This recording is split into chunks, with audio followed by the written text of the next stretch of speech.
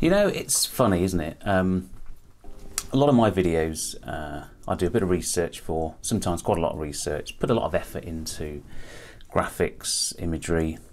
I've not done one of those for a while, just for various reasons, mainly work, to be honest. But then I do a few videos from the car, off the cuff, just had an experience, want to share it with you. And nothing triggers the fan base more than a good old chat about Rolexes and the dreaded waiting lists. So what I want to do is just have a bit of a chat about my latest one, the kind of views and the kind of comments I've been getting, which have been pretty mixed, to be fair. Some of them justified, some of them a little bit, you know. So let's dive into why Rolex may trigger people so much. I'm Andy and welcome to the English Watch.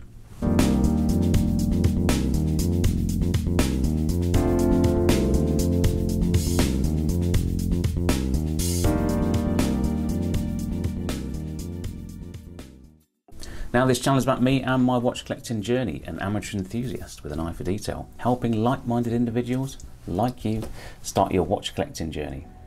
Now if you like this video, please give it the thumbs up and don't forget to subscribe. Let's keep those subscriber numbers going up. Let's get to 10,000 before the end of the year. That would be fantastic, wouldn't it? Now before we get into the video, let's do a quick wrist watch check. So today I'm wearing my Speedmaster Professional. This is the prior version, 42mm headlight glass, 1861 movement. Fantastic watch, goes with everything. Wearing it on this brown strap, which I tend to with an Omega buckle. Just goes with everything. It's such a fantastic watch. It's the one watch, if you had to get rid of everything else, this would be the one you keep. So versatile. If you don't have one, you should get one. Now I was watching that channel, the new channel, Effing Time, that's got Adrian Barker and the Australian guy from Time and Tide and the Bamford guy. And it's okay, I've been enjoying them. But they did one the other week about Rolex and the brand, and yeah, they reasons to hate on the brand, reasons to love the brand. And it was funny that one of the things that they were talking about were you know, which are the right Rolex watches and which weren't. And they started talking about the Submariner, and I think one of them had a boss that used to wear a Submariner or something like that, and he had a pathological hatred for Submariners. So they were referring to the Submariner as, I'm going to swear again, so apologies, so it could be raised children, almost like a wanker's watch. And then I was at GQ and I noticed a lot of art directors, a lot of fashion directors wore subs. And I was like, vintage. Yeah, and that didn't help. I just didn't think it was in the stars for me. More wankers, you're saying? Yes. Which I'm like, prick my ears up. So I've got a watch. I've got a Submariner. Here it is. I have the wanker's watch. Is it? I mean, yeah, is it more of a wanker's watch than the Speedmaster? If you're going to go and buy the quintessential Omega, well, it's a Speedy or it's a Seamaster. I've gone for the Speedy. And if you don't want one Rolex watch, why wouldn't you go for the Icon? Why is that a wanker's watch? I don't understand it. Now, if, like some of those guys, you live in London, unlike me, maybe you do bump into people in the street, in the shop. If you hang out with loads of posh people like Mr. Bamford does, maybe they've all gone through that Rolex, you know, cycle, and everyone that wears a Submariner is beneath them. I don't know. If you're going to put content out like that, you've got to be really careful that you're not alienating your audience. Because to some, and again, going back to the video that I made, the comments that were made, the Submariner is what people want. It's a great, I'm not even going to call it an entry-level watch, because it isn't. It's an iconic watch within the Rolex lineup. If you want one Rolex, and as I did with the Cyclops, you know, the Submariner date it ticks all the boxes. Now some people want it without the date, which is fantastic as well. That's, again, goes back to the original. It's the Bond watch from the Connery days. Why you would then suggest that watch makes other people have a different perception of you is beyond me. So what I've sort of thought in my mind is, and pulling together the thoughts that have gone on to my channel in some of the comments, and go back and read them. Most of them are good, by the way. I've sort of tried to categorise where certain people are in their, I call it their Rolex journey. So let's start with category 1. So these are people, in my view, and this is my view, by the way, don't get excited about it. These are people that have bought Rolex over the decades. Maybe they started early, and Rolex was just another brand on the high street. It was always a brand of success.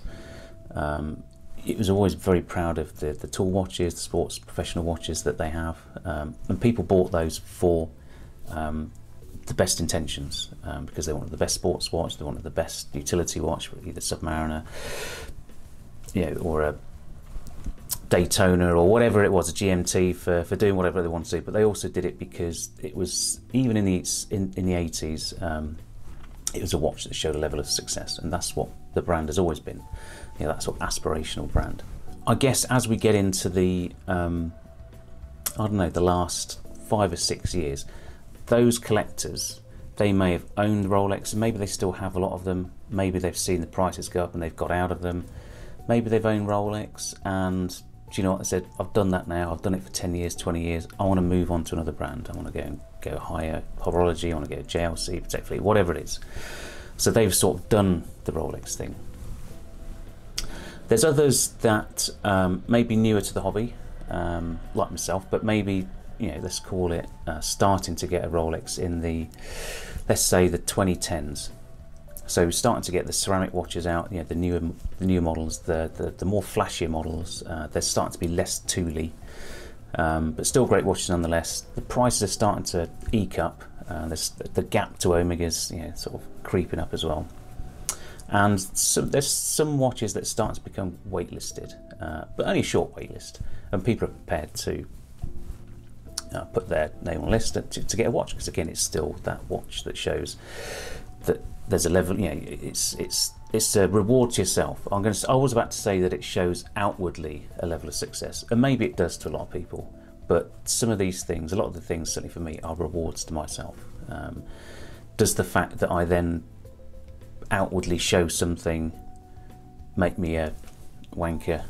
Maybe it does to some, but that's no different to anyone driving a posh car or going out in a sharp suit or nice pair of shoes. Or when your colleague says, when you go on holiday, you say, well, I got a caravan down in Cornwall, and they say, well, we're going off to the Maldives, we're going to get wined and dined, looked after and all that good stuff. You go, well, fantastic. Maybe you've saved up for that holiday, just like a lot of people have saved up for these watches. So you shouldn't really cast aspersions. I guess when people rub stuff in your face, that's different, but most of us would just sort of tuck it under the sleeve and get about our business, because we know we've got it. Anyway, where did we get to? Oh yes, so the newer, so they're managing to get on waiting lists. They managed to get the watches within, I don't know, 3 to 6 months, which is no big deal. And the prices are still, although they're gapping from Omega, they're still not crazy. And then the used prices are above retail, but not massively. So if you wanted to go and buy a Submariner or a GMT tomorrow, you wouldn't pay much more than retail. Great. And then we get into the whole COVID era, and things go a little bit crazy. Now people still, they grow up, they start as infants, they go to school, they go to work, they earn money, and they want to reward themselves. So people, even in the last few years, and this happens at all times in your life, it could be in your 30s, 40s, 50s before you finally get an opportunity to spend that level of cash on a watch. And maybe you've wanted a Rolex for years, for many good reasons, because of the brand, the connection with success, sport, cinema, you name it. Why wouldn't you want a Rolex? So we get to a point in COVID, all of a sudden, this is your moment, you want to buy a Rolex, and we're starting to get a bit of resistance now, aren't we? The used prices are rocketing away. You've got those that genuinely want one are now starting to find it difficult to talk to authorised dealers. There's a bit of a flip in the attitude in these dealerships in terms of they're flooded with requests for watches that they can't fulfill. Obviously there's a bit of a a supply issue in terms of COVID turned it off a little bit. Yeah, to a degree. We'll never know how much. And then we start to create this environment where the demand's grown, and these watches continue to grow in values, in price, list price, but demand is still there, and people are starting to see the used prices grow as well, and the gap between list and used is going up and up and up, which again fuels more demand. So it's no surprise that lots of people are going into these dealers and say, I want this, I want that, Rolex, Rolex, Rolex. So I think there's a set of individuals now that are trying to get in, and I think this is still the case, that can't. They can't even get on a list. They can't even speak to anyone have a sensible conversation. Now, I don't think this is, and I'm only going to talk about the UK, but I don't think this is UK wide. I've heard of plenty of examples where you can go into an independent or even like a big chain like Watches Switzerland or Goldsmiths, and within a few months get a GMT or a Submariner with the green bezel. A colleague of mine, he's got a good relationship with his local authorised dealer, but he went into another one, I think it was in Leicester, very quickly picked up a Submariner with no prior history. So I think it can be done, but I think certainly where I am around in the Midlands, certainly West Midlands, there's not a great deal of choice, and I'm pretty lazy, so if I'm in Birmingham I'll go into Goldsmiths, I'll go into Watches Switzerland, and to be honest so are thousands of other people. So I was, I'm going to call it lucky to get my Submariner. Now people say, well, shouldn't be lucky to get a watch, you should better spend your money, blah blah. I get it, but I wanted a Submariner. I put it on the list. I bought another few things in the meantime, which I was happy with, and I got one. I'm perfectly happy with that. Going back to my experience, the interview. So I've used a lot of bunny ears today, haven't I? I think that, as much as anything else, has really annoyed a lot of people, and I each to their own. I think for me, and hopefully I described it well enough at the time, I dragged my ass out of the house, having just had my heart attack, and wanted to climb some stairs, and at the top of the stairs in the boring was a Goldsmiths. So the opportunity to sit down with a cup of coffee, talk to a very pleasant individual about watches, about fitness, bikes. He was a keen cyclist, as am I, hopefully again soon. Was great. Yeah, he asked me a few questions about my interest in Rolex, and I get why they've got to filter out the thousands and thousands and thousands of customers they've got, because they don't want to be just, hello, Mr. Blogs, we've got a Rolex for you. Oh yeah, not interested. Okay, next. Hello, Mr. Whatever, we've got a Rolex for you. Oh yeah, not interested. Yeah, how do they? There's thousands of people on the list. How do they filter it out? So, I there's a little bit of empathy from my side to a degree. IWC have just kicked in. So my screensaver, if you go to the IWC site, they've got this, you can choose different ones. We've got the Big Pilot 43 now, showing the time. So I had a little bit of empathy, and it was no skin off my nose at all. I was absolutely knackered. I was sitting down having a cup of coffee, and we were just talking about stuff. He didn't dive into he didn't want to know my inside measurement, my kids' names, or where I worked or anything like that. He was just interested in me as an individual to make sure I wasn't a flipper. No big deal. Still don't have a watch, so fortunately I actually got the watch that I did want, which was that JLC Master Moonphase, which I will do a review very soon. But the GMT will come when it comes. No hurry, I've got a GMT, got the Tudor, so no harm, no foul, in my view. So anyway, this may be a bit of a rambling one, but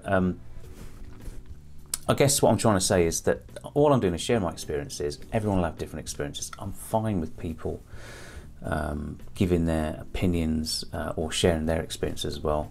I think some of the name calling is a little bit, I don't know, not necessary, to be fair. I was deleting comments. I don't do that anymore. I think people want to go on there and make fools of themselves, then crack on. That's on you. It's not on me. So anyway, just a bit of a catch up today. I want to resume a bit more service. There's some things I want to talk about later on. I've got some post-it notes I did have all along here, which I've taken off obviously for get rid of the clutter on my desk. So there's a few things I've done that I will talk about in the near future. So I just really wanted to take you through in my thoughts. The video has been very successful. It's now one of my top viewed videos in 2 weeks. I mean, it's ridiculous. It's gone over 20,000 views, which for me is, it's high. It's a high bar. I'm sure if Adrian farted out a video, he'd get 20,000 views an hour. I mean, me getting that in 2 weeks is pretty incredible. So thanks for everyone that's found the video, and I've grown, say, a number of subscribers on the back of it. So I must have done something right. Either that, or people just want someone else to latch onto to complain about. But I'm happy either way. Anyway, I'm Andy. This has been the English Watch. Take care, and I will see you very soon. Bye for now.